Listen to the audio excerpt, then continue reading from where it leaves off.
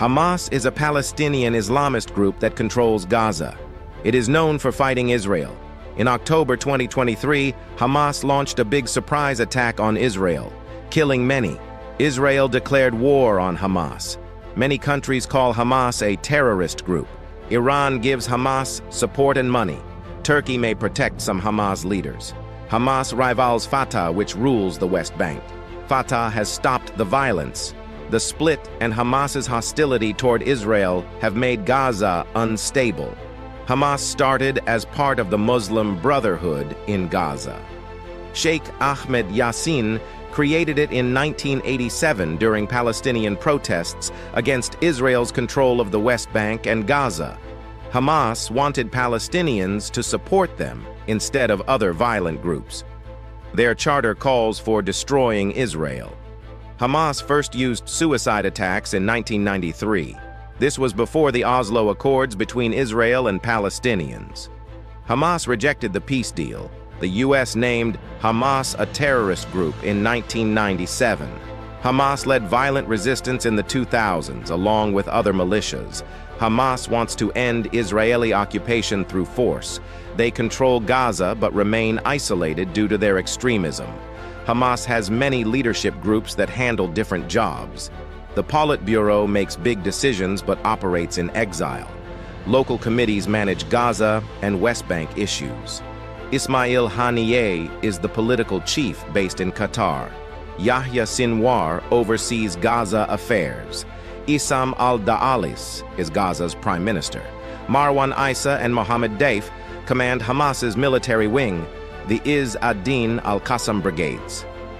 Israel killed Hamas founder Sheikh Ahmed Yassin in 2004. Other leaders operate from Turkey and Lebanon. Despite changes, Hamas keeps its structure. Local leaders handle Gaza while the Politburo makes big calls from abroad. As a designated terrorist group, Hamas doesn't get official aid from the US or EU. Its funding comes from elsewhere. In the past, Hamas got donations from Palestinian expatriates and Gulf charities. Some Western Islamic charities also funneled it money.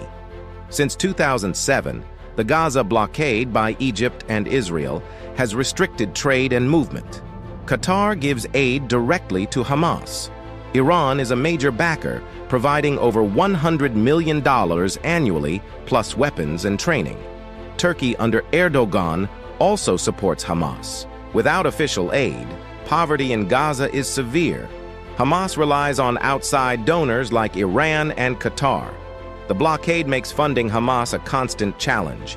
Hamas took control of Gaza after Israel withdrew in 2005. Hamas won the Palestinian elections in 2006 based on its social services and corruption in the Fatah party. Fatah kicked out Hamas in the West Bank. Hamas defeated Fatah militias in Gaza, causing a split between the territories. No national elections have occurred since. Hamas set up authoritarian institutions in Gaza. It is governed by Islamic law, but is more restrictive, controlling women's dress and segregating genders early on. Watchdog groups say Hamas lacks transparency and accountability. It represses media, activists, opponents, and NGOs in Gaza. Hamas has firm control of Gaza, but its authoritarian approach and rivalry with Fatah have divided Palestinians. So there you have it, a quick rundown on Hamas. If you found this useful, give us a thumbs up, and don't forget to subscribe for more straightforward takes on complex topics.